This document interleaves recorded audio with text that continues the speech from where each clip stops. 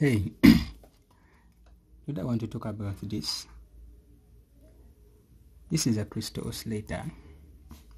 This is a small kind of component that is almost on every device.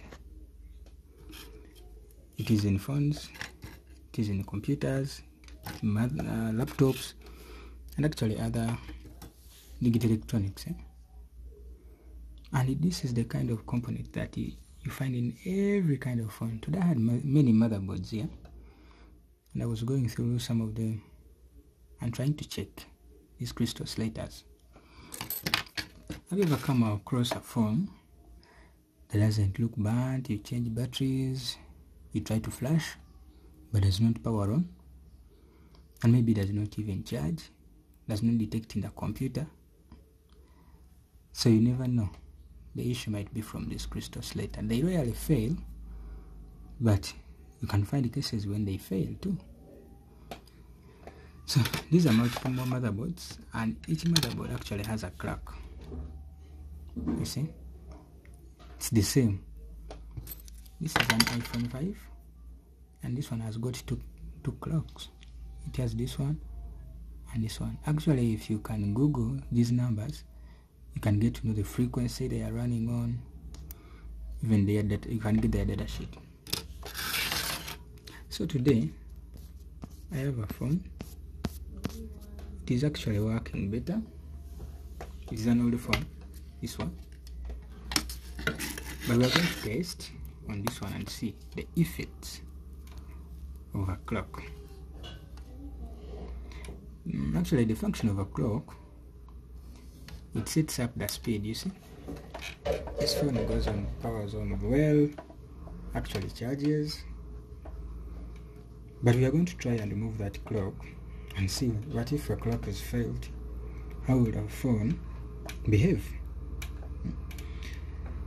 Actually, the function of a clock is to set up the bits or the speed on which a phone or any component works. You know, digital component always works with the speed. So it is the guy that resonates. You see, that resonates to set up the bits of any digital chip. So we are going to test from this phone. It's one of the phones that I have in my workshop that actually I failed to get at start.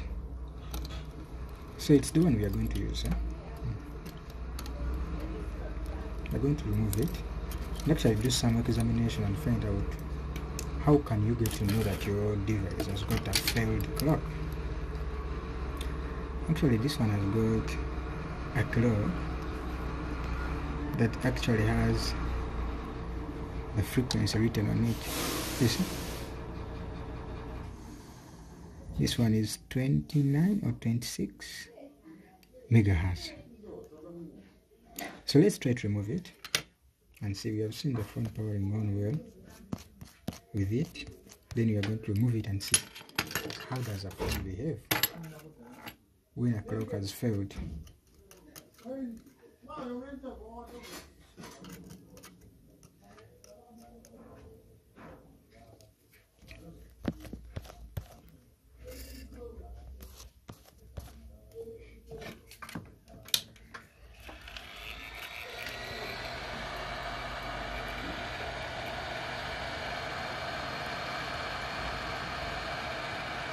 I've never come across any cases when I'm changing the clock, but I will admit that I've come across many cases when I can't fix a motherboard.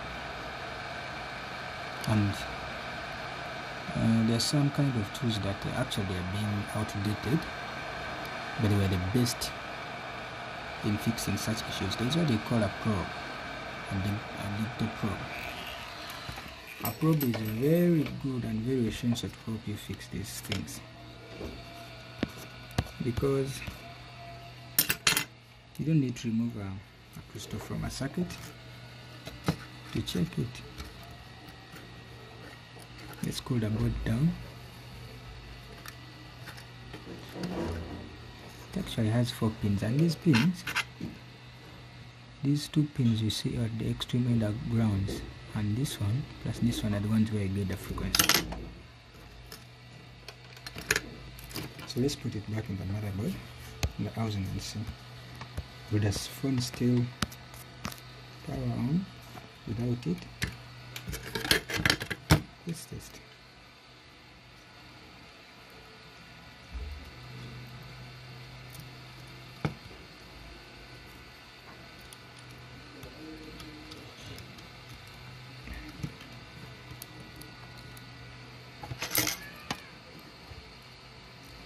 I'm actually using this look down time to explore more the behaviors of these kind of components when they fail. So let's try to power it on and see if it can still power on.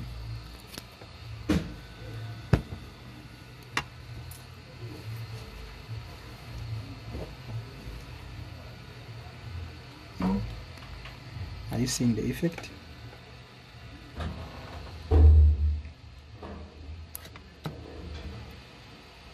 It actually doesn't power on. You see? Let me try to probe it with a charger.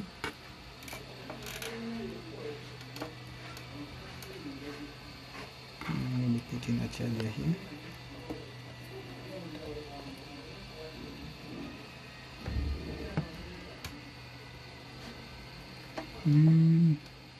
From my meter here, my ammeter shows that this guy takes up some amps, but does not actually charge. This is how essential this guy is. I have tried it in a computer and still does not detect. So in case you come across a device like this, which does not actually charge, does not detect in a computer, does not power on, I've tried it on a power supply, and when you try on a power supply, it can consume something like 0.04 milliamps and ends up there. So let's put it back and see if this phone will actually power on. Let me do it first.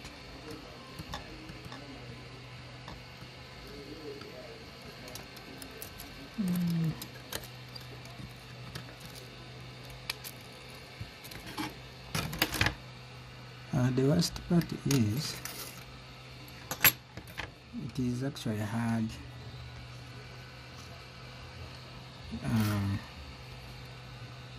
to test a clock in the circuit. Some people use what they call an oscilloscope I mean. But you know, an oscilloscope is somehow an expensive tool. It's kind of expensive. But we can use these kind of measures. This guy is actually better than a battery. And a phone or in any gadget.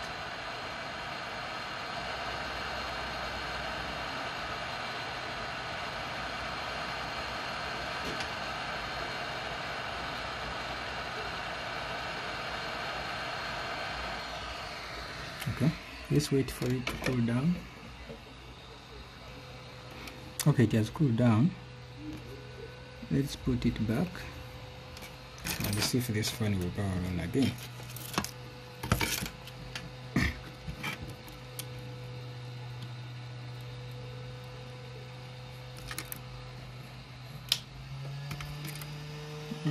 What you're hearing is it's my blower turning off. It makes a lot of noise when it's going off.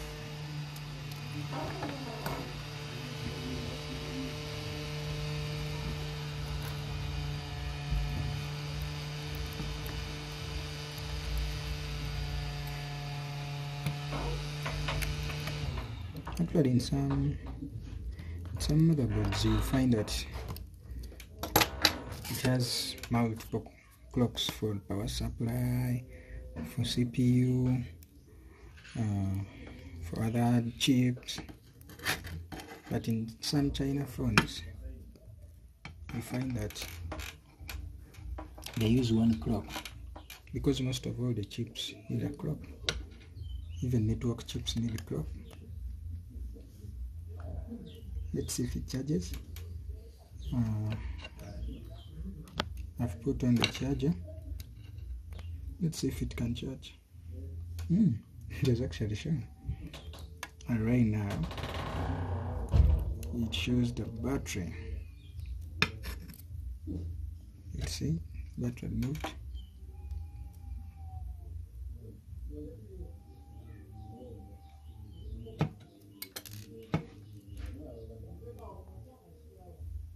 You see, 57. Let's try to power it on.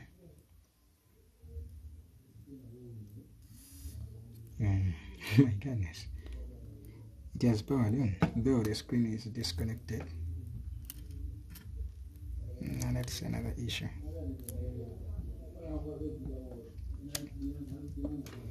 But the good thing is,